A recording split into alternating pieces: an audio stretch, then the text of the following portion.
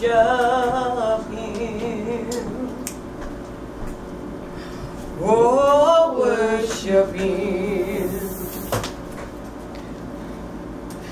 Bow down and worship Him. Enter in. Oh, enter in. Consuming, consuming fire, sweet perfume, His awesome presence fill this room. This is holy ground. This is holy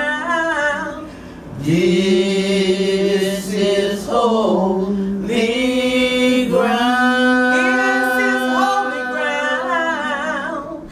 This is holy ground. So come and bow down.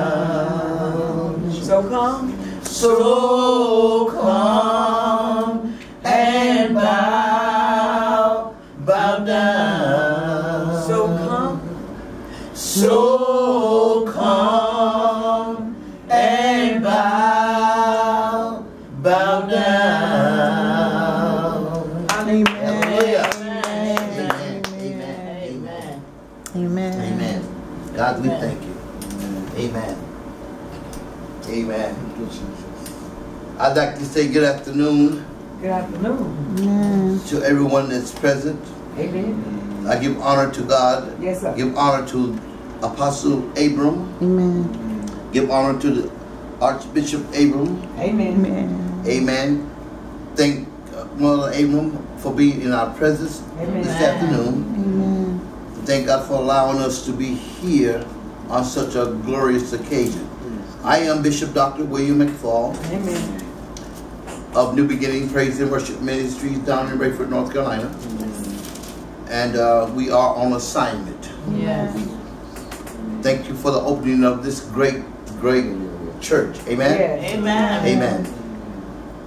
This afternoon, our scripture lesson will be coming from the book of Acts. Acts chapter 2. Yes. And we shall begin our reading at the first verse. Yes. Acts chapter 2. Amen. And we shall begin reading at the first verse. Will you please stand for the reading of the word? Amen. Amen. Acts chapter 2. Yes. Verse 1. Where the Bible says, and when the day of Pentecost was fully come, Yes. they were all in one place on one accord. Yes. And suddenly there came a sound from heaven Yes. as a rushing mighty wind. Yes. And it filled all the house where they were sitting. And there appeared unto them cloven tongues like as of fire. And it set upon each of them. And they were all filled with the Holy Ghost. Yes. And began to speak in tongues as the Spirit gave them utterance. Yes. Yes. Amen. Amen. This afternoon, briefly, we've entitled our message, "It's the anointing that makes the difference Yes. in our lives." Yes. It's the anointing that makes the difference in our lives. I simply believe Yes. that God does not do anything by chance. I think that we being here on this afternoon, Amen. God had exactly who we needed here Amen. to hear what the Spirit was saying to the church. Yes. Amen? Yes. Amen. Amen. If you don't mind, I invite you to say this confession with me. Amen. And I've learned to say this confession because I like to know exactly what I'm doing and what I'm believing. If you will, hold your Bibles in your right hand and repeat after me.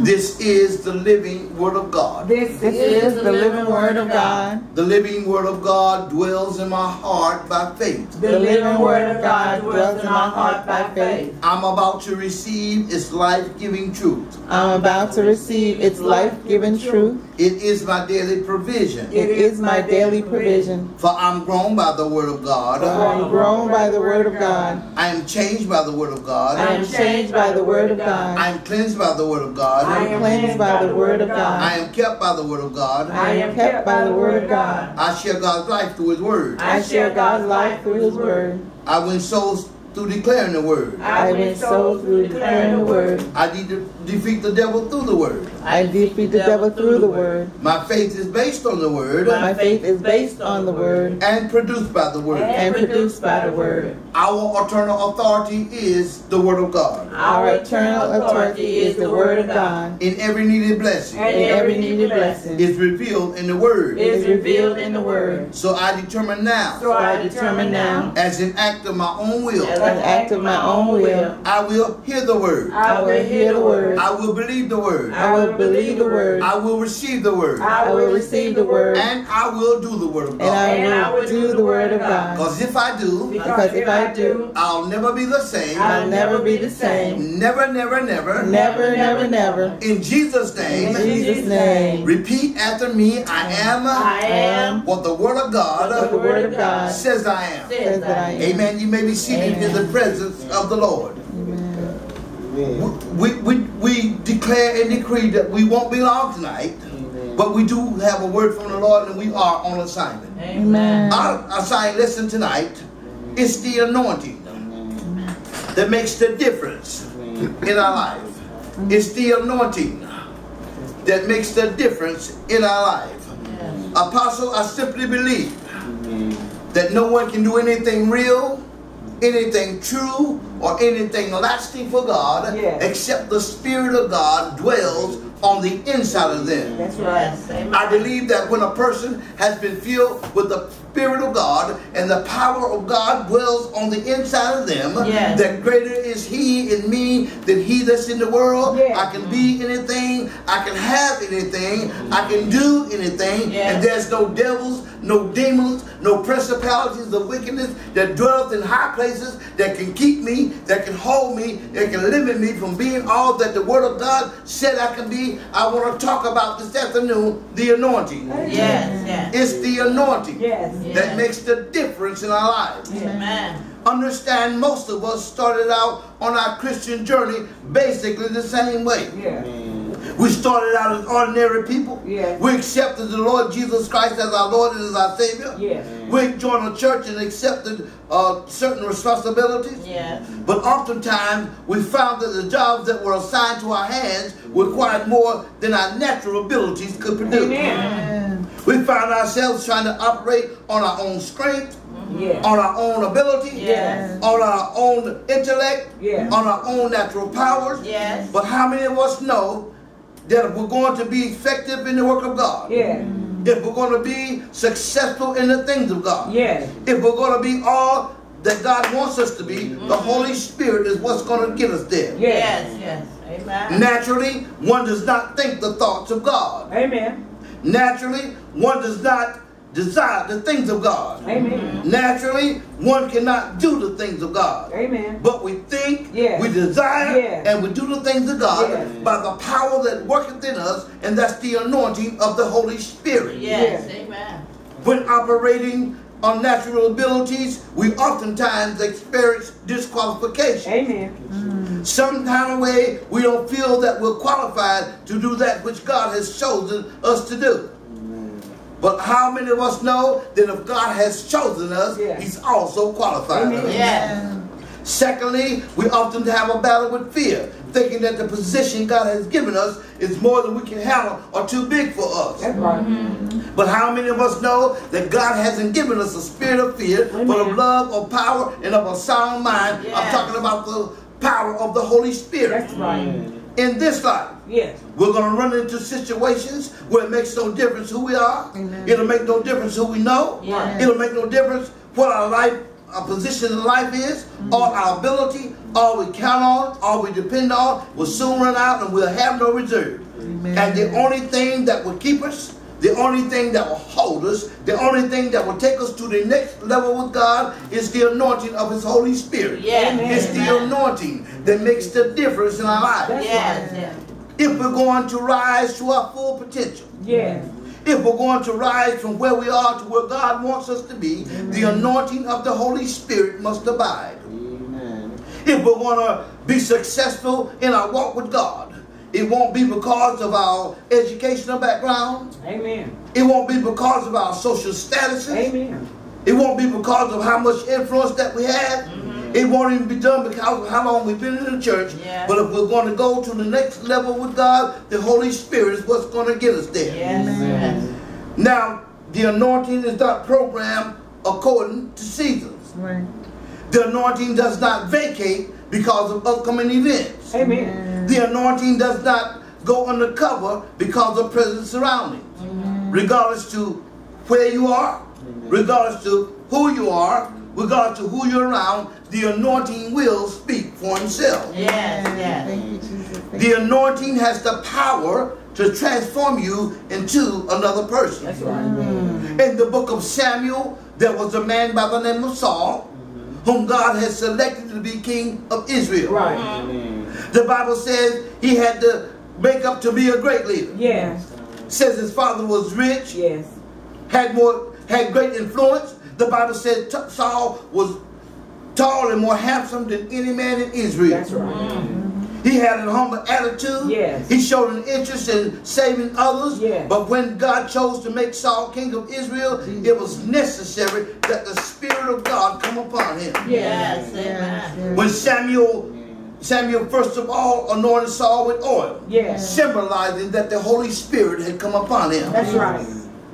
When Samuel placed that oil upon Saul's head, Yes. something interesting Yes, happened. it is. Jesus. According to 1 Samuel chapter 10 verses 6, and the Spirit of the Lord will come upon thee, Yes, sir. and thou shalt prophesy with them, Yes. and shall be turned into another man. Yes. All we have to do is remember when the Lord God found us. Yes. Yes. We were ordinary people. Yes. It was an ordinary day. Yes. We were doing ordinary things, Yes. getting ordinary results. Yes. But when the hand of God touched our life, we've never been the same. Amen. Because it was the anointing that made the difference in our Yes. life. Amen. Praise God. For those of us who don't understand what the anointing does, Yes. the Bible declares it's the yoke destroying, Yes. burden removing Amen. power of God. That's right. Understand, if it's the yoke destroying, why are so many people living beneath their privilege? If it's the burden removing, why are so many people weighed down with the things of this world? The Bible says it's the yoke destroying, Yeah. burden removing Yes. power of God. The anointing is an extra endowment of power given to an individual that will ignite them to do what they could not naturally do. Amen. I need to say that again. Yeah. The anointing Right. is an extra endowment of power Yes. Yes. that will ignite a person to do what they could not naturally do. The anointing will pull you, it will push you, will give you zeal to do that which you could not naturally do. Amen. Naturally, we can't walk right. Amen. Naturally, we can't talk right. Amen. Naturally, we can't live right. Naturally, we can't love our enemies. Naturally, we can't pray for those who despitefully misuse us and speak all manner of evil against us. Naturally, we can't love our neighbors as we love ourselves. The anointing will cause old things to pass away, Yes, sir. and yea, and behold, all things will become new. All things. Yes. But you must be careful not to miss the anointing. Yeah. If you miss the anointing, you'll have to confess, Yes. as did the disciples. We've taught all night and we've caught nothing. Yes. It's the anointing that makes the difference in our life. Thank you. Yes. We won't be long, Apostle. We won't be long. The Bible declares in 1 Kings about a prophet called Elijah. Yes. Elijah was so entrusted with the anointing until the Bible says that he can pray to the heavens and the heavens would give no rain. Wow. Yes. Elijah was so entrusted with the anointing Amen. until he had the raven to bring him breakfast, and the raven Yes. that was bringing him supper. Yes, Yes. yes. God trusted Elijah so much with the anointing until Elijah could lay himself upon a child that was dead, and the child came back to life. Amen. Amen. Elijah was so entrusted with the anointing Jesus. until he put the prophets of Baal to the test, and God showed up and allowed him to slew 850 prophets of Baal. Yes. Well, some theologians argue that point. Some theologians want to know, well, I don't think it was for 450. But the Bible says 400 prophets ate from Jezebel's table. Yes. But when Elijah got ready to put them to the test, he said, bring them all to the brook. Bring every one of them. And the Bible says that he slew them with the sword. Yes. Right. Yes. But that was a wonderful thing. Yes. But one thing he didn't bet on is that Jezebel was going to take out revenge. You understand? These prophets were doing the duties of Jezebel, and Jezebel was in control. And Jezebel said, you go back and you tell that booger. Ahab come down and told her, he said, Jezebel, Elijah is killing all your prophets. She said, you go back and you tell that booger, if I don't do the same thing to him by this time tomorrow, I'm going to do the same thing. And the Bible declares that Elijah heard it with his ears. He saw it with his mind. Yes, sir. And he began to run for his life. Yes, he Isn't did. that something we can hear it with our ears and see it with our mind, and we'll be running with nothing, not even chasing us? Right. Because the enemy has a way of blowing that thing up and magnifying that thing and making it worse than what it really is. That's right. That's true. The Bible says Elijah, this great man of God, that could call down fire from heaven. Yes. This great man of God that can bring people back to life. This great man of God that can pray to the heavens and the heavens wouldn't get no rain. This great man of God that slew the prophets of Baal, the false god. This great man of God had all this power Yes. and running from Jezebel. Yep. What's Lord? Yes. And the Bible declares that the Spirit of the Lord catches up with Elijah. Yes, sir. And Elijah is sitting under a juniper tree wishing that he might die. My Lord. Woo! He's saying, listen, I've had enough. My God.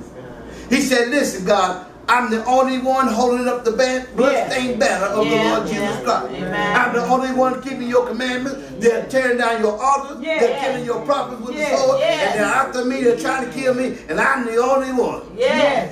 And the Lord has to do a thing with Elijah as he has to do with all of us. He had to have compassion on Elijah. Oh, yeah. Even though Elijah wasn't doing his will, even though Elijah was running away from his responsibility, God still had compassion upon him. Thank you. Now, isn't that something we can be? We can do all the things wrong, and God so loved the world that he gave his only begotten son. He's still going to come back and see about you. Yes.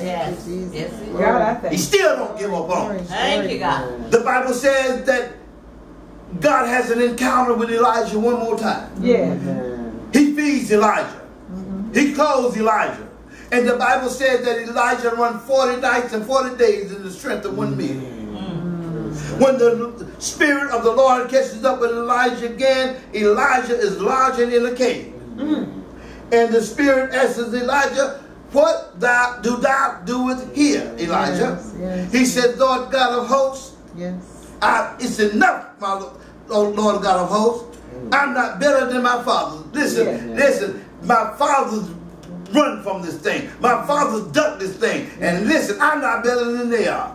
I know you want me to be stronger. I know you want me to be better. But listen, I'm fearing the flesh is taking the best of me. I'm fearing for my life. Yes. And the Bible says that he asks Elijah, what are thou doing here? Yes, sir. Now understand, I'm afraid that somebody is going to have to be asked the same question. God's going to come back on a Sunday just like this, and we're going to be sitting here at this great church. We're going to be sitting here under the air conditioner. We're going to be driving our Rolls Royces, toting our suitcases, swinging on the chandelier, doing jumping jacks in the middle of the floor, and God's going to ask us a question, and He's going to say, "Man of God, what are you doing here?" Yes.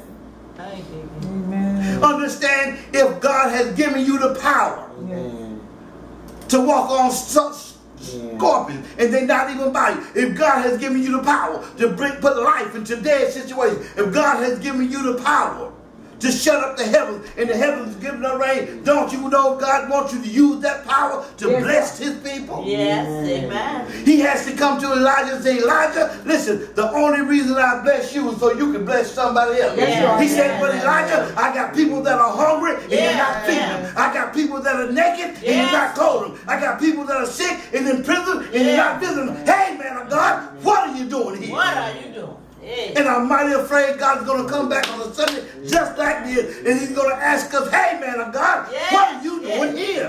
Hallelujah. Thank you. It is something. Yes. That everything that come to us isn't for us. That's right. The only reason God blesses us, that we can be a blessing to somebody else. Listen, God could have chose anybody, but He chose us. Yes. Amen. Thank you, Jesus. The Bible records that God tries to get Elijah's attention. You see, somewhere Elijah must have forgotten. You see, God can bless us so long. Yes. God can bless us so good, so long, we'll forget the provisions God has given us. Oh my God. Yes. Elijah had forgotten.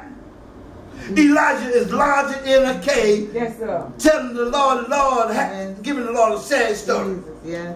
Yes. The Lord said, "I'll tell you what, I got to get his attention. Yes, sir. And I'm going to get his attention, and I'll tell you how I'm going to get it. The first thing I'm going to do is I'm going to send a great whirlwind." Yes. The Bible says that the whirlwind came. That the wind hit the rocks, and that the wind hit the mountains, that the mountains break. And Elijah looked up at it and looked back down, because God won't in it. Isn't it something God will try to get our attention some kind of way, by some kind of tragedy, by some kind of mishap, in some kind of way? When we don't see God in it, we'll look at it and we'll look back down, and those situations won't stir us, won't move us, won't cause us to change. Amen. God said, I know. I didn't give his attention then, but I'm sure to give his attention this time. I'll tell you what I do. I'll send an earthquake. Yeah. I'll send an earthquake, and I'll divide some of those things that he's been depending on. Some of those friends he's been leaning on. Some of those things he's been counting on. I'll divide them. The earthquake comes to separate stuff. I'll separate you from your job. I'll separate you from your friends. I'll separate you from some of your loved ones. Yeah. And the Bible says that Elijah looked at the earthquake and looked back down, because God wasn't in the earthquake. Yes. It is something how God's trying Yes, sir. to dramatically get your attention. He tries to do it dramatically, and those things won't get your attention. God said, I'm going to try one more time. I'm going to get his attention. I'm going to cause a firestorm. Thank you. That firestorm is going to come into your life. Yes, the sir. take back man will be at your house. The foreclosure man will have a sign in your yard. Your best friends will die. Yes. Your loved ones will come down with uncurable diseases. Yes. And he'll burn all the impurities out of your life, trying to get your attention, trying to get you to do what he wants you to do. Amen. He's giving you all this power. He's giving you all this authority. He's giving you all of this to bless other people. And he's got people that are sick and you won't even tend to them. He's got people that are hungry and you won't even feed them. He got people that are naked and you won't even clothe them. People that are in prison and you won't even go see about them. And he's going to say to you, man of God, what are you doing here? Amen. What are you really doing here? And God has to do us just like he did Elijah. Try to get our attention. Then he finally tells Elijah, he says, okay, I've tried. Elijah, come to the mouth of the cave. Come to the mouth of the cave. Elijah gets up and he starts to drag. You know, Yeah. he starts to drag. Amen. And God has to assure Elijah, listen, I know you don't want to do it. You don't act like you want to do it. But I got 7,000 even bowed the knee to Baal. I got 7,000 haven't even kissed